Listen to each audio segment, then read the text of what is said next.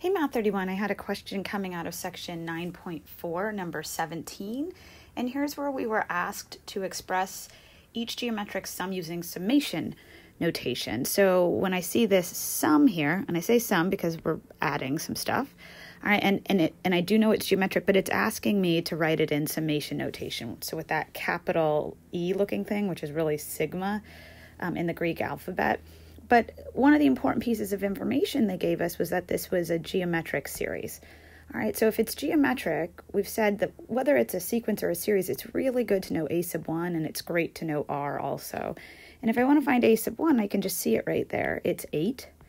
And if I want to find r, I'll change my highlighter color here. I can take any term and divide it by the previous term. So I'll go with 4 in ratio to 8. And then that ratio is going to be 1/2. So at this point, for my summation notation, or for my sigma notation here, I can start this. You can use any letter. I'll pick 1 for right now. I don't know what I'm going to go to, but I do know a sub 1 is 8, and I know my ratio is 1/2, and I'm going to raise this to the I minus 1 power. And the reason I'm going to opt for I minus 1 is because if I plug in I equaling 1, that will make this exponent 0. And then when I have 1/2 raised to the 0, that will be 1. 8 times 1 will be 8, and that will get me back to my original 8. All right, so I'm going to erase all my little green highlights. The thing that I need to figure out here is how many terms do I have? Which term is this? Is it the sixth term? Whoops, let me write which term is this without going to my next phrase. So which term is this, right? I don't know what my end game is, right? Is this a sub 8? Is this a sub 9? I don't know what term it is, and that's what I've got to figure out. I'm going to erase that just because I don't know what term it is. I don't want you to think when you look at this that it's definitely a sub 8. So there's a couple of ways we can do this. Since my ratio isn't too bad, I could actually make the series, or I could play the series out. So we have 8 plus 4 plus 2. I know that the next term would be half of that, so that would be 1, and then it would be 1/2, and then it would be 1/4, and then it would be 1/8. And if you know 0.125 as a fraction, this is 1/8. So now if I count this was the first term, second term, third, fourth, fifth, sixth, seventh. So this is a sub 7, which means that over here, I'm going to drop a 7. And that would actually be my answer. So I could say that the answer to this is the sum from 1 to 7 of 8 times 1/2 to the I minus 1.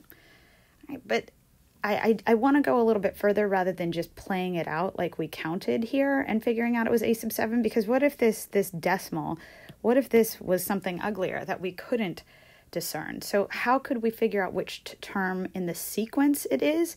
Well, that's when we go to our handy dandy sequence formula.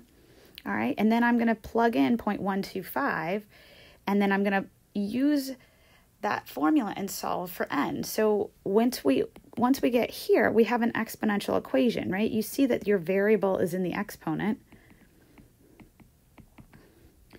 And so when you have an exponential equation like this, the thing that you want to do is isolate the exponential term.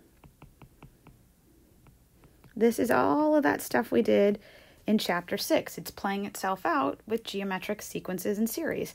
So if I want to isolate the exponential term, I'm going to first divide both sides by 8. So that's what you see me doing here. And then I crunched this number on my calculator. 0.125 divided by 8 is 1/64. And then once I've isolated my exponential term, I'm going to log both sides. And you can opt to common log or natural log. I'm just going to go with natural log. And once I do that, I can, using the power rule from logs, bring that term down, right? And this ln of 1/2 here, it might look funky, but it's just a constant. So I'm going to divide, and let me just erase this because it's getting a little crowded. I'm going to divide, and I'll change colors too, divide both sides by ln of 1/2. Right, this will cancel here, leaving me with an n minus 1. And then I have this ugly looking fraction here, but if I crunch it on my calculator, I find out that it's just the number 6. When I add 1 to the other side, sure enough, I am getting n equaling 7. And we had counted that this was the 7th term way up here. It's just that here is the algebraic way to do it. So I find that it's the 7th term, And then I can write my series here. Oh, and just taking note, I see that I use the letter K here, where up top, I'll just scroll up, I happen to use the letter I here. It doesn't matter what letter you use, it's the same idea. I mean, for all intents and purposes, we could have used N over here. I mean, go nuts, pick your own letter and see what you like. But at any rate, there is number 17. All right, thanks so much. Bye.